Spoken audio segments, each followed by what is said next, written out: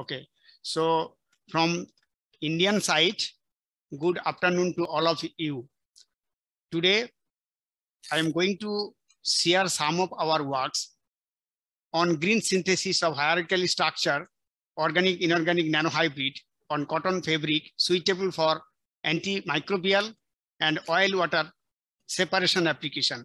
So before going to discuss on our work, I would like to introduce our institute.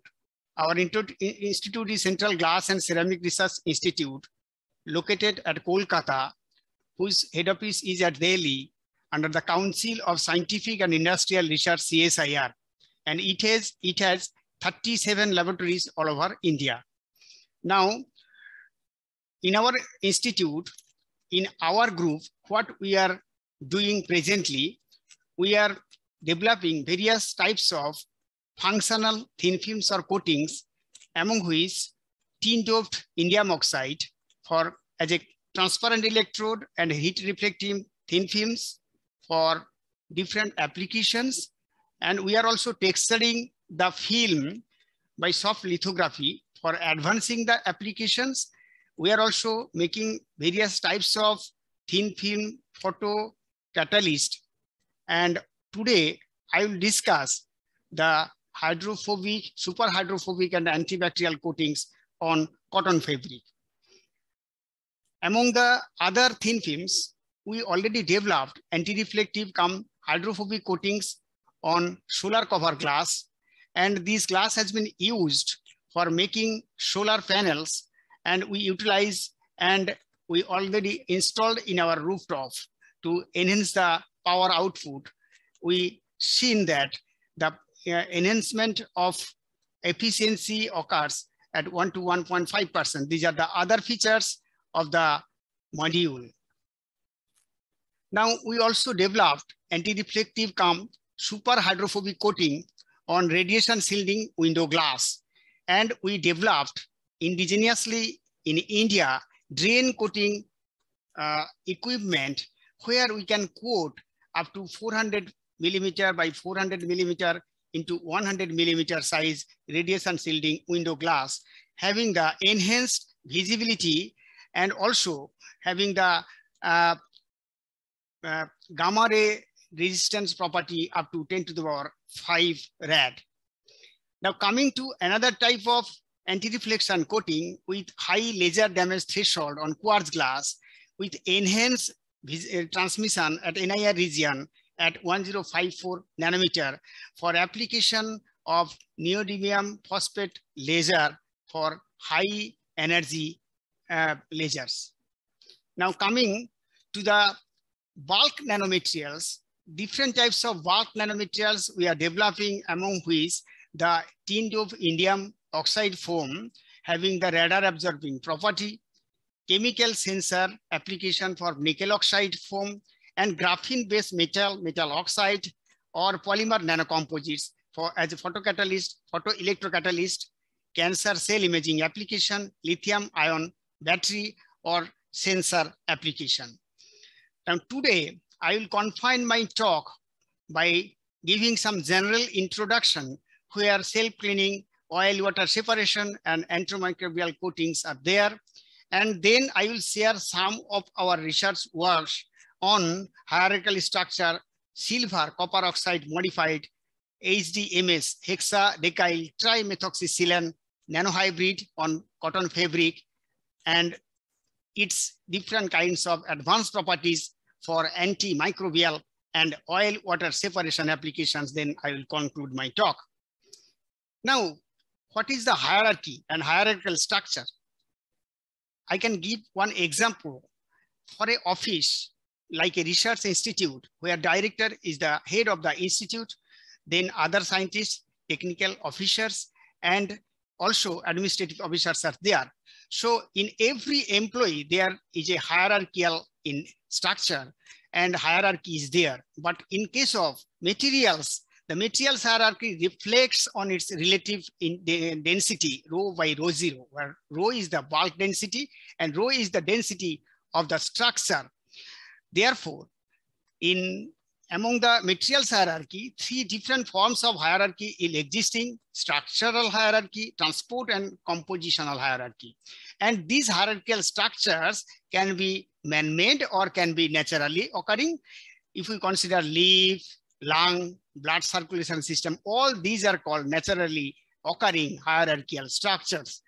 And among the man-made hierarchical structures, nano building blocks like 0D, 1D, 2D, 3D are there. Now coming to the strategies for fabrication of hierarchical structures, one can adopt top-down method involving physics and engineering, where lithography, electrospinning, template-based synthesis are there, and also bottom-up process involving chemical processes or chemistry, where spontaneous growth process is most important. We adopted in this work here. Coming to the nanohybrids, this is a composite where synergic effect of each of the components in nano dimensions can develop new properties with advanced applications. And it can be categorized in 2 types. Type 1 is class 1, where the presence of weak interactions between different phases and components are there. That means the weak van der Waals forces, hydrogen bonding, or weak electrostatic force of interaction is existing between the components which held together. And in class 2 nanohybrids, the presence of strong chemical interactions is existing between the phases or components with covalent bonds. Therefore, this type of nanohybrids has enormous applications in photocatalysis, electrochemical, photocatalytic application, corrosion protection, and biomedical application. Now coming to different types, the today's is most important in my talk is the super hydrophobic coating. And this super hydrophobic coating has huge applications, starting from solar panels as anti-reflective, hydrophobic or self-cleaning coatings, wind cells, textiles, antibacterial, antiviral, blood repellent, and so on and so forth. And this super hydrophobic surface, to develop this super hydrophobic surface, there are basically 2 parameters are involved. One is hierarchical surface roughness created from the hierarchical structures on the surface, low surface energy material, and this surface can be generated by means of Sol-Gel process or hydrothermal reaction, electrodeposition, and so on and so forth. And that can be deposited by several substrates like textiles, glass, wood, metal mesh. And this process has challenges like biocompatibility. If the material is biocompatible, requirement is biocompatible, biomaterial is required, durability, mechanical and chemical stability. Now, green synthesis is now most important. This conference is basically devoted in the green synthesis methods and green materials. And therefore, this green synthesis method is involved basically chemical and physical methods, where the environmentally benign, environmentally friendly solvents and reagents are used here. Here is the details of different types of methods and green reagents, green solvents, green template is described here. I am not going details because of the time limit. And here, the prospect of the green synthesis is enormous, starting from mechanistic aspects, exploration of new biological agents, and finding innovative and cost-effective biological, physical, and chemical methods. And that will create huge revenue towards a wide range of applications, including metal and metal oxide-based hierarchically structured nanomaterials. If we consider the deposition technique, there are several techniques one can adopt: physical vapor, chemical vapor deposition, but we adopted here Sol-Gel dipping process, and other Sol-Gel processes are spinning, draining, or meniscus. Coming to the hydrophobic surface, it is well known to all of us. It is known as Lotus effect, where the static water contact angle must be greater than 150 degree and sliding angle less than 10 degree. And there are the natural superhydrophobic surfaces, starting from the lotus leaves to water triders to butterfly wings, and so on and so forth. And this these superhydrophobic surfaces can be generated by different weighing models. And among these models, one is Casey-Boxter model, which considers inhomogeneous surface roughness, and that will generate from the hierarchical structures on the surface. Coming to the surface modification to get the hierarchical structure for generating superhydrophobic surface, one can create morphology and also the chemical structure or composition can be changed with enhanced mechanical, chemical, physical, and optical properties such as wear resistance, corrosion resistance, biocompatibility, wettability, and so on and so forth. The strategy mainly three types. One is chemical modification of the surface, another is surface patterning by soft lithography or other means, and creating surface roughness. Now coming to the self-cleaning application, self-cleaning can be possible by two ways. One can create superhydrophilic surface, which is a slow process. Water can go beneath the contaminant, and hydrophobic surface, it is a speedy process, and water takes up contaminants and remove from the surface of the substrate. Now, oil-water separation, it requires super oleophilic structure where the static water contact, static oil contact angle is greater than equal to 150 degree with sliding angle 10 degree.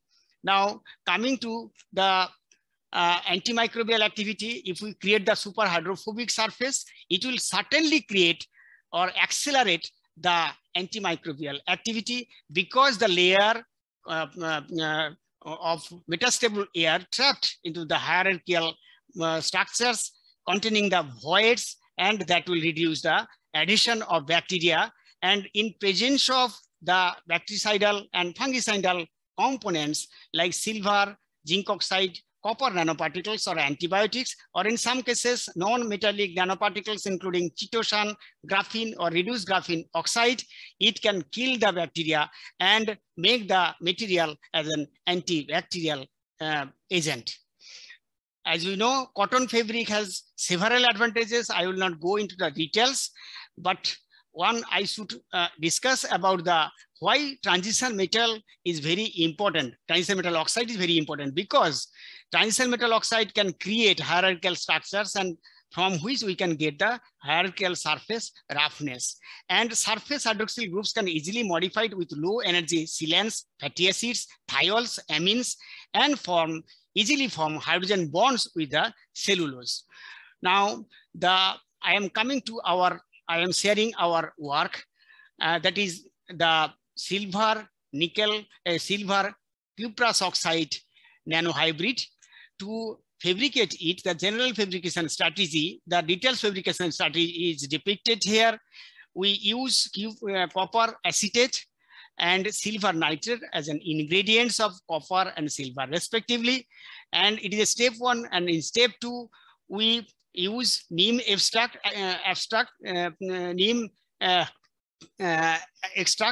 and this neem extract has been prepared by boiling the neem leaves collected from the natural neem trees and boil it at 100 degrees centigrade. Then the next step is the addition of sodium hydroxide solution in a measurable quantity. Then the fourth step is the immersion of the cotton fabric, which is dried, cleaned and dried into the vessel. And it is under hydrothermal condition at 100 degrees centigrade for 8 hours. We can get the silver cuprous oxide nanohybrid. And this further modification with the hexa, deca, tetramethoxysilane, we can get the super hydrophobic surface of cotton fabric having the silver cuprous oxide nanocomposite. Here, the chemical bonding or complexation with the metal ions is depicted with the phytochemicals of neem leaves is showing here, and also cellulose is given here, which can form hydrogen bond with the metal ions, and also it is confirmed from the FTR spectra the presence of organics in the ACN, that is the silver cuprous oxide nanohybrid, is possible here by the characteristics peak of 2964 centimeter inverse, and the presence of CUO stretching frequency observed at 800 centimeter inverse and 632 centimeter inverse. Now coming to the phase structure, both the silver and the cuprous oxide is cubic phase. Now coming to surface morphology, we studied the surface morphology of the coated surface by means of FEACM studies. The FEACM image of the pristine cotton shows it is smooth, but after deposition of silver cuprous oxide, the surface is very rough.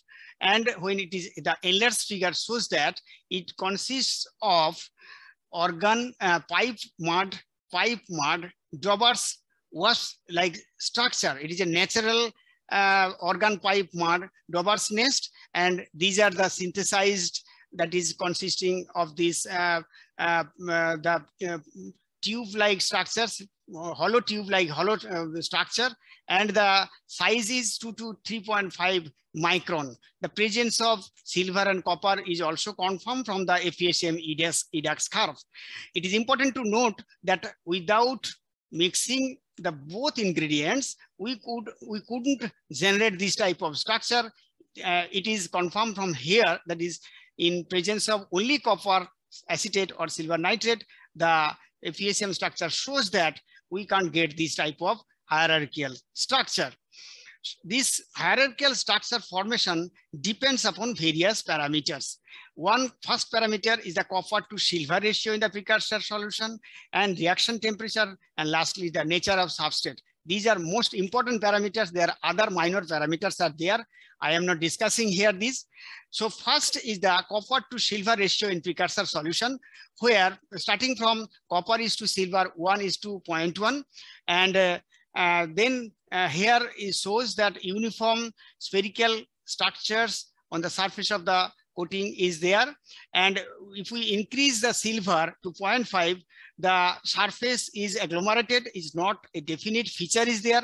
But when it is copper silver is 1:2, it mostly agglomerated features with cauliflower-like structures is often, but we have optimized this composition to copper is to silver equal to 1:1 atomic ratio.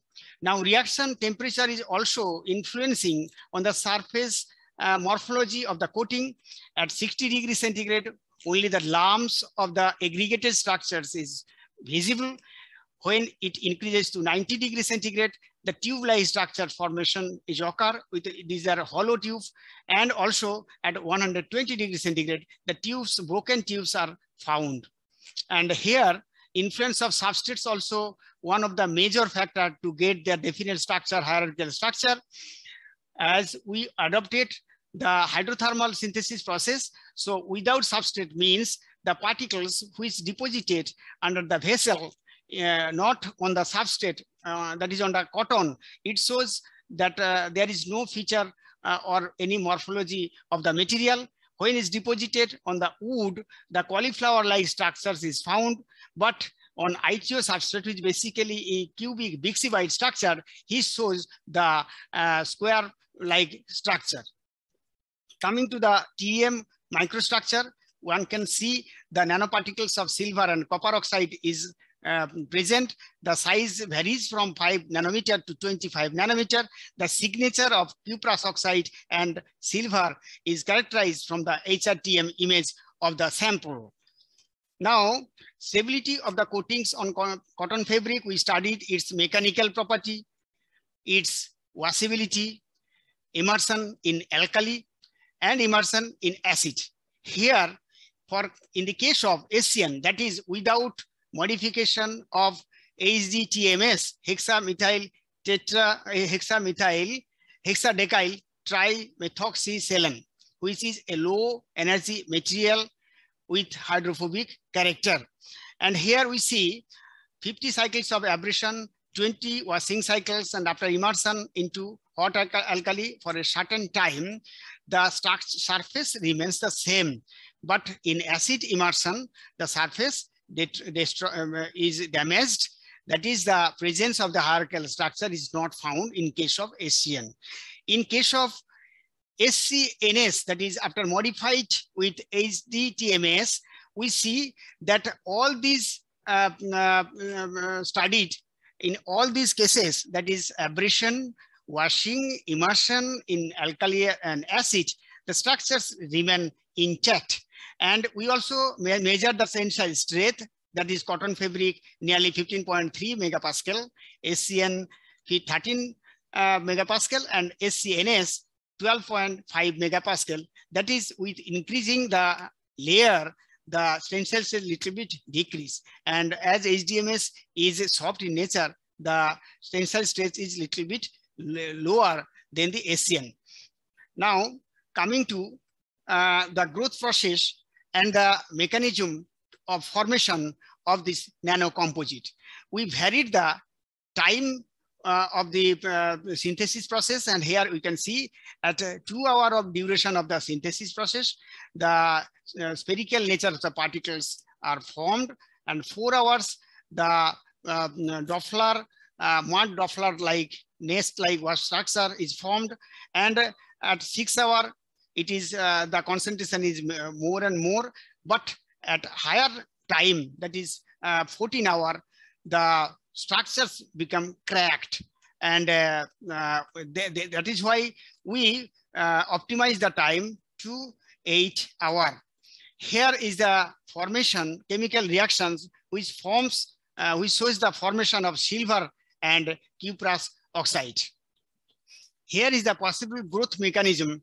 Actually, in this growth mechanism, one can see that after addition of alkali, both cuprous oxide and silver hydroxides are formed, and at treatment of 100 degrees centigrade temperature, nuclei of cuprous oxide and silver may form, and which by means of Oswald ripening process and transportation, it forms the aggregated structure.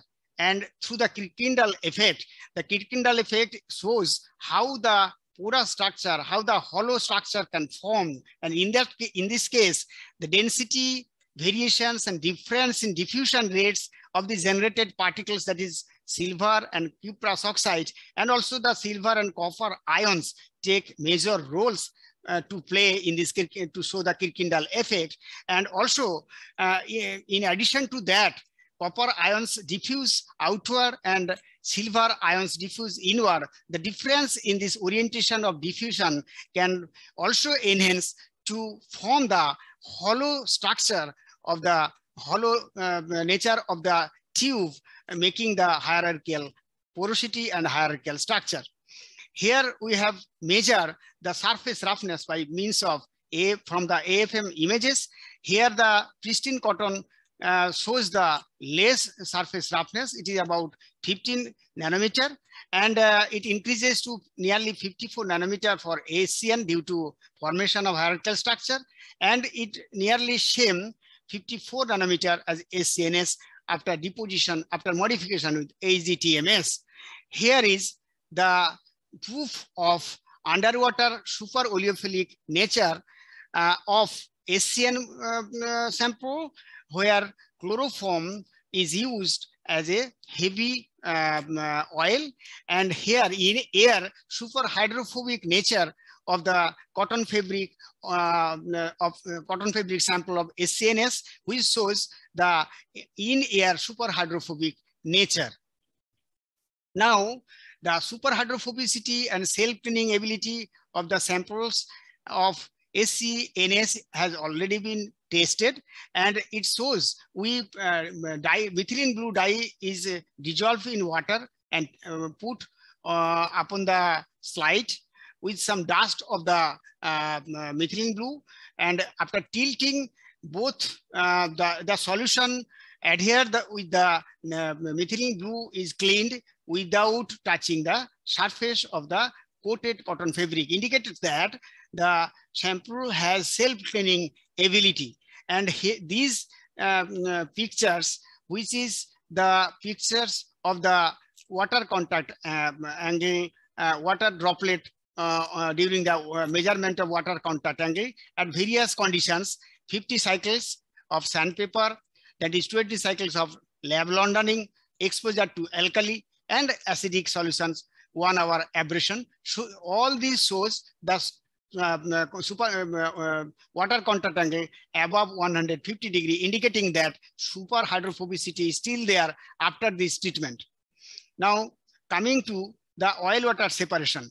In this oil water separation, we observe the switchable weighting behavior of both SCN and SCNS. The SCN is super hydrophilic, and also it shows the underwater super oleophilic, which is very much ideal for separation of light oil from oil water mixture. And whereas in the SCNS, it is super hydrophobic and super oleophilic in nature. It is also very much suitable for separation of heavy oil from oil water mixture. Here, it is important to note that we use hexane as light oil and chloroform as heavy oil. And the presence of nanomicrovoids in the hierarchical structure can trap one liquid and prevent filtration of other liquid with opposite polarity.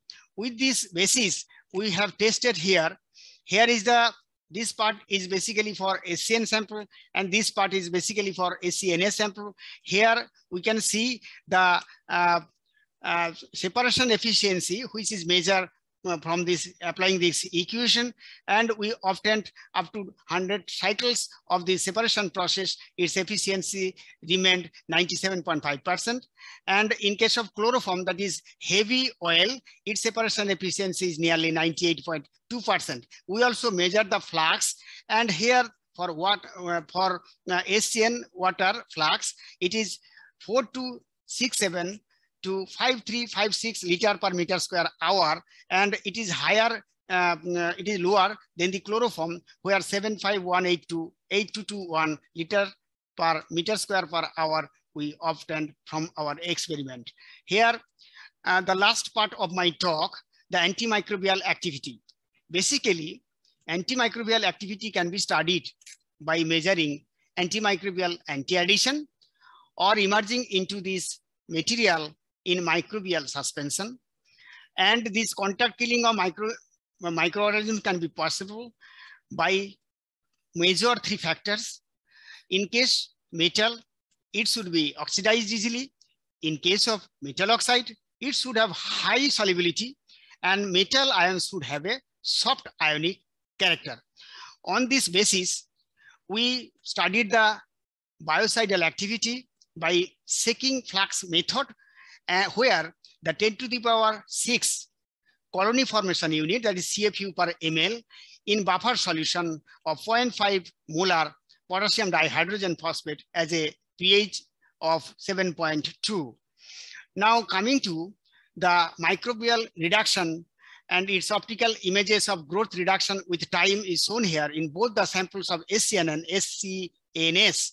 SCN shows that we use representative bacteria S. aureus and E. coli as gram-positive and gram-negative bacteria, and C. albicans and fungi. And we see, we observe that SCN shows 99.99% microbial colony reduction within 2 hours for SCN sample, and for C. albicans, 100% reductions observed at 4 hours duration. In case of SCNS, we have seen that 100% reduction for all the microbes, that is S. aureus, E. coli, and C. albicans is seen. That means SCNS is better material as antibacterial material than SCNS. Why it is happened? I am coming to my next slide. That we have studied the microbial reduction, and in case after emerging the sample into the colloidal suspension of the microbial agent for 30 days. So sample names are here, SCN 30, SCNS 30. And here we see for SCN30 that has without HDTMS modification, the reduction is below 100%, but it is remain 100% after 30 days of immersion. These are the pictures which shows the colony formation and without colony formation of the sample at different times interval.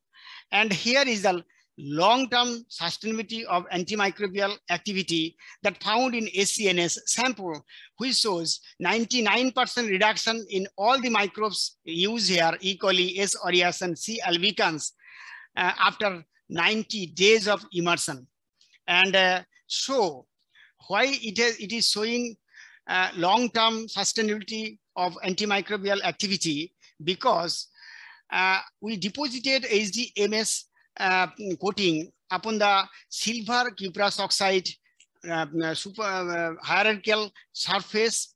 Then it prevents the diffusion or release of copper and silver ions. That is the slow release of copper and silver ions in SCNS owing to HDMS coating, shows the long-term sustainability of antimicrobial activity in the sample. Now, the durability of antimicrobial activity we also studied. In case of SCN, 90 days, its average reduction is below 60%. But in case of SCNS, it is 99.9% after 90 days also, as I already discussed. And now, in considering to the ecological effects and health impacts, we studied the copper and silver release kinetics.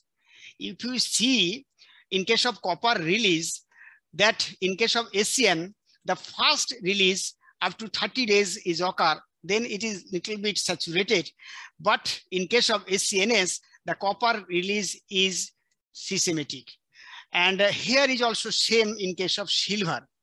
That is, the copper and silver ions release in SCNS is much less in SCN due to the coating, the HDMS coating in SCNS. And it is important to note that after 24 hours, the release of copper is 0.0004 milligram per liter per centimeter square, whereas silver is 0.401 milligram per liter per centimeter square. But in case of WHO recommended acceptable limit in drinking water, copper is 0.05 milligram per liter per centimeter square, and silver is 0.1 milligram per liter per centimeter square. So this up to at least up to 24 hours of these hours, the release of copper and silver is within the acceptable limit of the recommended nature or acceptable limit of the ions. Now, I am concluding from my talk by saying that hierarchical structure, silver cuprous oxide modified with HDTMS coatings fabricated on cotton fabric can be possible by green synthesis method. And this hierarchical silver cuprous oxide looks like unique mud Jaffa wasp nest-like structure, and it shows switchable superwettability that is suitable for oil on demand, oil water separation. Oil water separation efficiency up to 99% is observed for mixtures of light and heavy oils, and it shows the excellent reusability also. It exhibits excellent self-cleaning ability towards solid and liquid contaminants, and also it shows superior antimicrobial activity due to synergic effect of hierarchical structures and the super hydrophobicity of the materials. Now, I acknowledge we thanks our director for our encouragement.